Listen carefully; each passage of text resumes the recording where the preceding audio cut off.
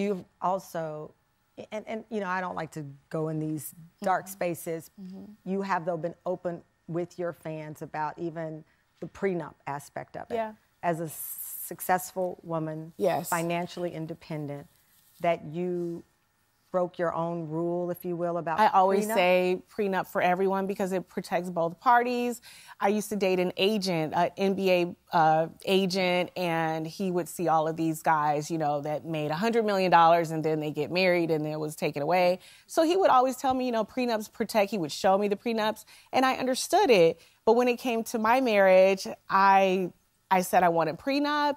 He was adamant about not having one, and yeah, I regret not having one because my divorce right now is taking over. It's still pending. Still pending over 2 years now because we didn't have a prenup. What's up, mamas? Tiffany Chanell here with Mom's Money Mindset.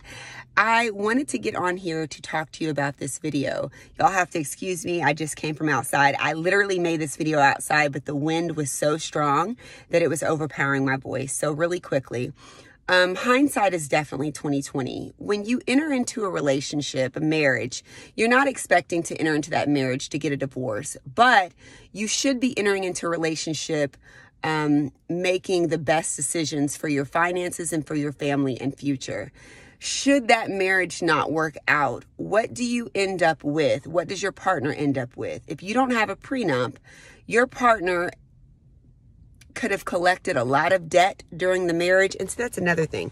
Sometimes you might get into a marriage and neither one of you have a lot of debt, right? But then you're working on financial freedom, but your partner has something else in mind, gets into a lot of credit card debt or business debt, whatever it is, taking out loans, whatever it is. And if the marriage doesn't work, now you are 50% responsible for the debt that they took out because you didn't have a prenup. Also, let's say you're both entering to the relationship with making a great salary, each one of you. But one of you may have assets and the other not have assets. So you have to consider that. Just because someone makes a great salary or makes twice as much as you doesn't mean that they don't have as much to lose as you. I speak this from experience. I remember very clearly my mom suggesting, why don't you get a prenup before you get married? And I'm like, you know, he makes way more than me. And, you know, we don't plan to get divorced. And, you know, I'm just thinking through things in la la land. And then later on, when we ended up in divorce, I ended up having to pay him. And so just because someone makes more than you doesn't necessarily mean that you don't have a lot to lose. A prenup protects everyone in the relationship. It protects you and it protects your partner.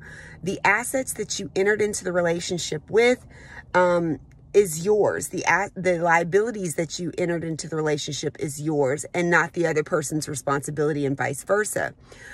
Also, you know, it protects your children.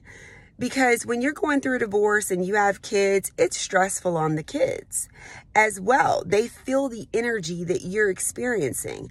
And if you have a prenup in place, you're not going to stress yourself or your partner out, and you're not going to stress your kids out.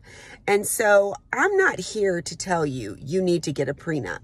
That is not my job. I'm here to give you as much information as possible so that you can make an informed decision.